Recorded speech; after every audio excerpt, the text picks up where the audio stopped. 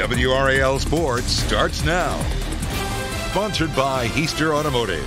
Oh, the ACC-SEC Challenge is underway, and as of right now, the ACC has the 6-4 lead. Now, one of the marquee matchups in the series, North Carolina hosting the Tennessee Volunteers. Elliot Cadeau is making his first start tonight. The building was electric, and so were the results. Cadeau, early on, quick pass up to his homeboy, Armando Bacot, who had a big bounce-back game.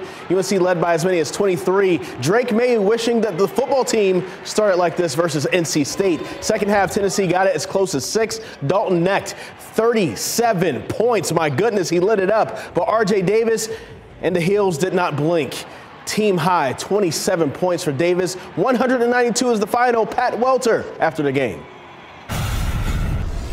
The UNC players hang a lot of goals in their locker. One of them was win the battle for Atlantis. And when that didn't happen, they came home motivated and looking to send a message. 100 points against one of the best defenses in the country. I'd say the message received.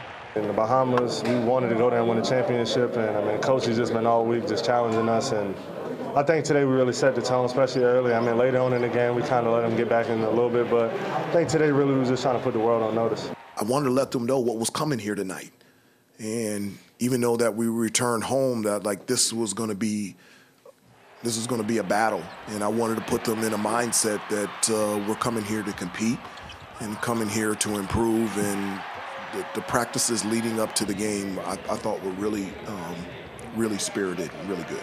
Armando Bacot called this one personal tonight. Said after the way he played in the Bahamas, he was only sleeping 2 hours a night.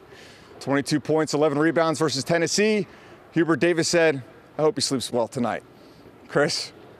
Thank you, Pat.